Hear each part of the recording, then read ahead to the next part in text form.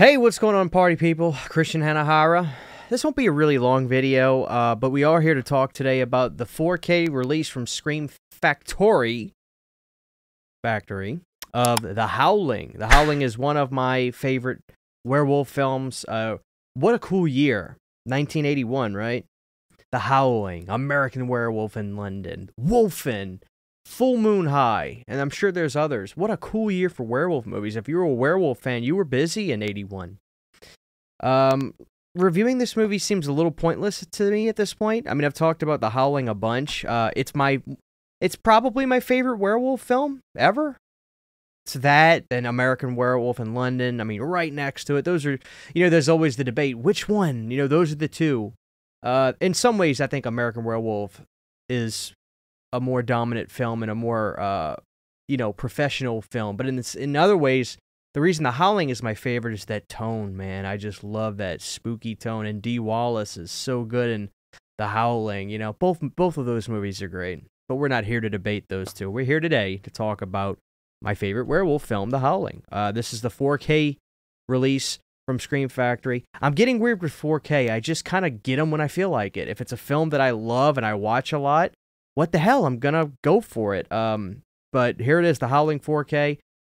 Okay, so putting this movie on, The Howling is a movie. It was a modest budgeted film, very modest at the time. Avco Embassy, if you know that, they were a low budget productions company, but they were a little bit higher than like the really independent stuff back in the day. So Avco films usually had a decent little look to them, and The Howling was that way. But my DVDs of The Howling always looked terrible. The Blu-ray of The Howling looked pretty good. The Steelbook looked good. So I'll be honest with you, I really wasn't expecting the world with this 4K, but it was good. Let me tell you, the cool thing about this that really kind of surprised me, obviously this is the new 2021 4K restoration that Scream Factory got done. They certainly did no kind of DNR, digital noise reduction as it's called, or anything like that. But what blew me away was how clean it looked. Like, I was getting right up on the TV to see. There really wasn't much film grain at all on the image. It was just pristine. It was almost like, this may be a bad analogy, but let me just say it this way. It was almost like when The Howling got filmed, somebody got in their DeLorean, hit 88 miles per hour, went back in time, grabbed the master, and brought it to 2021 and restored it for 4K because it looked so pristine and clean. It was just interesting because, sometimes you watch these 4Ks and you see this natural, beautiful film grain, and maybe that has nothing to do with the age of the film or whatever. Maybe it just has to, film grain is film grain, and you'll see it sometimes and you won't see it other times. I don't know. That could be a horrible analogy, but all I'm trying to say is The Howling looked remarkably good on 4K. And after watching it, I was thinking to myself, well, why shouldn't it look good? This is a Scream Factory getting this done.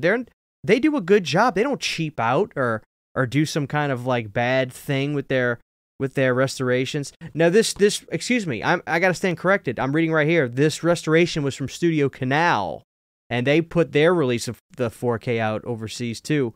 So obviously, if you want to get any of these, I'm sure they all are the same transfer. So they got Studio Canals, but Studio Canal is a very reputable company out across the pond. I know that their 4Ks look amazing.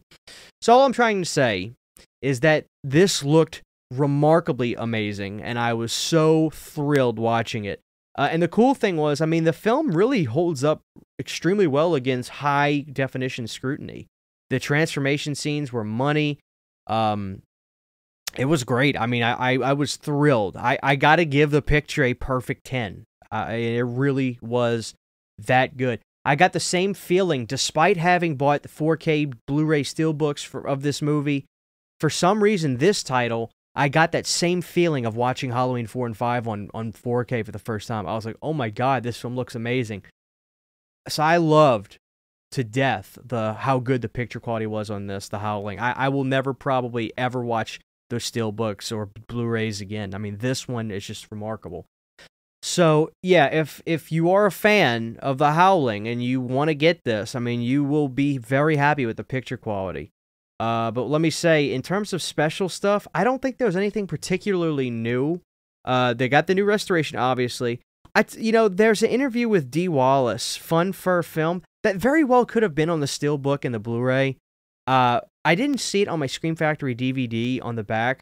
If it's new, awesome. That was a beautiful interview. Dee Wallace is such a human being. She talks about, I just wanted to go get dinner this day when they were filming, or I wanted to do this day. So she was lovely in that documentary. One of my favorite things in here is this guy, one of the producers. I forgot what is his name. I think it's Stephen Lane. He talks about every Howling, how it got made, and how he was just like, well, we ended up making another one, and then that one did okay. They thought, let's do one more. So there's great special features on here, but in terms of new, there may not be anything new. But if that Dee Wallace one is new, it was great. There's audio commentaries with Dee Wallace, Joe Dante, Gary Bradner, the Dee Wallace interview, the executive producer interviews, cut to shreds, interview with the editor, interview with the co-writers. There's vintage making ofs, Horror's Hallowed Grounds. I mean, you're gonna get a lot of special features. So, so I'm really glad to have this. Let me say that, because I'm a huge Howling fan. I watch this film more often than not, quite frankly. These 4Ks aren't exactly the cheapest thing in the world. So, really, if you don't own the film at all and you want to get the Howling on 4K, go for it.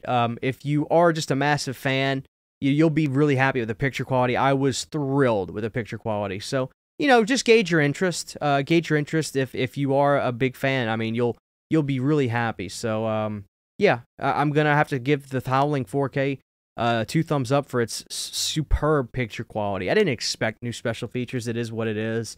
But I'm gonna get my money's worth. I watch this film so often. I just love it to death. So, guys. So that's good. That's gonna be it. I'm not gonna make this a long one. So the Howling, really cool new restoration. Studio Canal. Let me give them the props. Studio Canal did this transfer.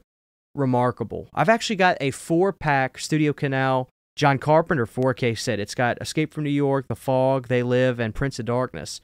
And those all look remarkable. So thumbs up Studio Canal. A lot of people were telling me I probably should have got the Studio Canal releases because they look cool, but I don't know. This one's fine, And the Blu-ray has the same transfer. I popped in the Blu-ray and they both look good. So 2 discs, 4K, and a Blu-ray disc. So money. I love the Howling. So there it is, guys. It's available. I know people were seeing them at Best Buy, so you can get it online, Scream Factory, or go check your Best Buy for it. The Howling. Love you guys. See you next time.